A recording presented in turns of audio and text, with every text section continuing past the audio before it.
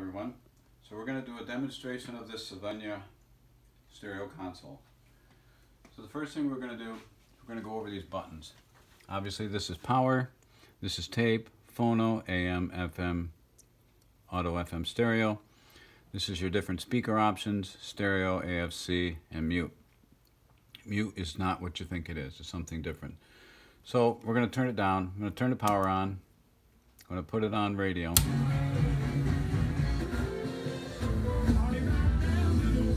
Obviously that's how you tune it. This is left and right balance, your treble, your bass. This is your level. So it's kind of like whatever volume you have it at. Just gives it more volume. Now if you want to play a record, you can turn the power off. You got to make sure it's on phono. This is how you set your record up. See this thing here, I'll put my hand over here. You lift this up and you pull it away.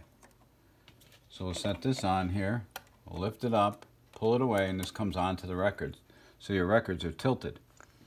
To play a record, we got two options here. You can do manual, which it'll put it on lift, and you put the record down yourself. That's if you're going to use your little, oh, what's in here?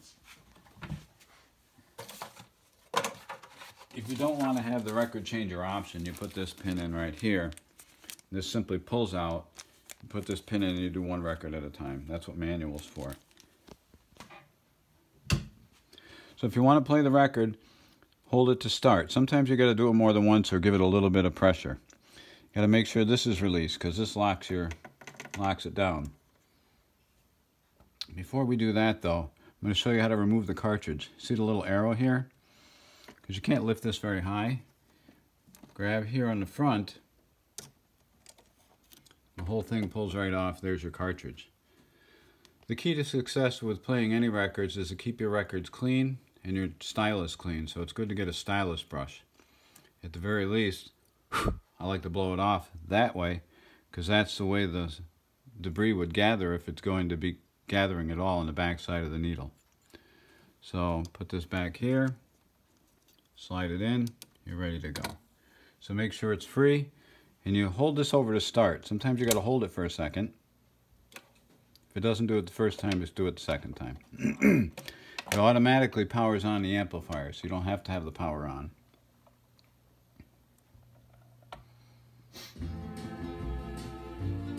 If you want to stop the record and don't go to the next one, flip it over to stop. It'll drop the next record, but it's going to turn off.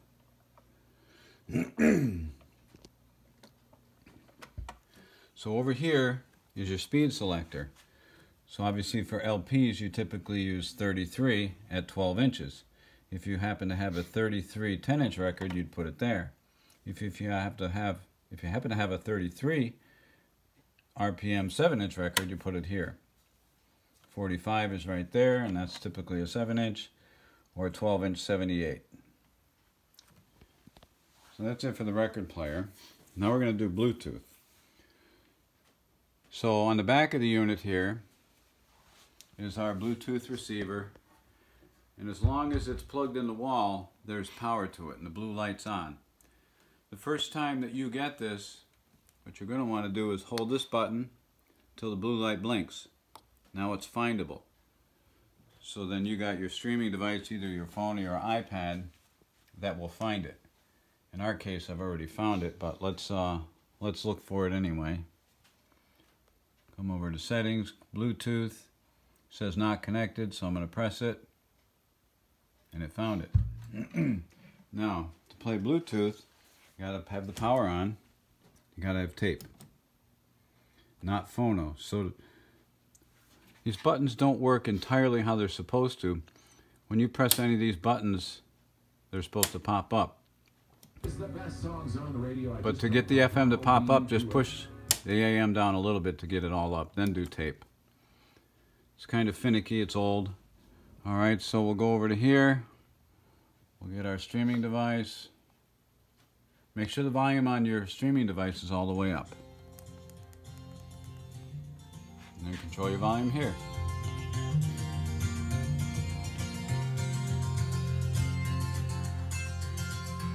There was a time in this fair land when the railroad did not run. And the wild majestic... Okay, one more thing I want to show you. We're going to put this on phono again. We're going to push tape down and get it off of there, otherwise phono won't work. If you're going to play 7-inch records, your device is right here, your 45 adapter. This is brand new old stock. You got to keep this to the front. So put it to the front, slides down. I'll grab a couple of 45s over here. Set them there, that's all you got to do. Set it to 45 and 7-inch. Make sure you're free, not locked. Do start.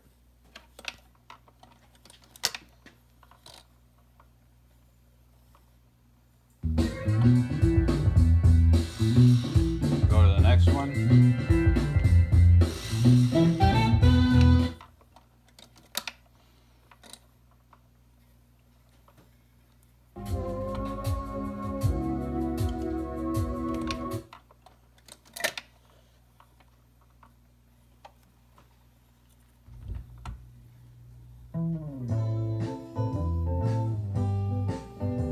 And we'll press stop. If you do start again, well, let's see what happens. Should just play it again. So you gotta press, not really pressing stop, using the lever to hit stop. And that's about it there. So I'm going to turn the power off. So over here, you have your stereo headphones.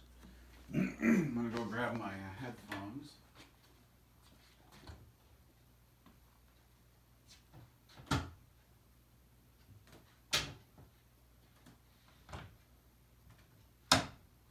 Well, don't know where they are off the top of my head.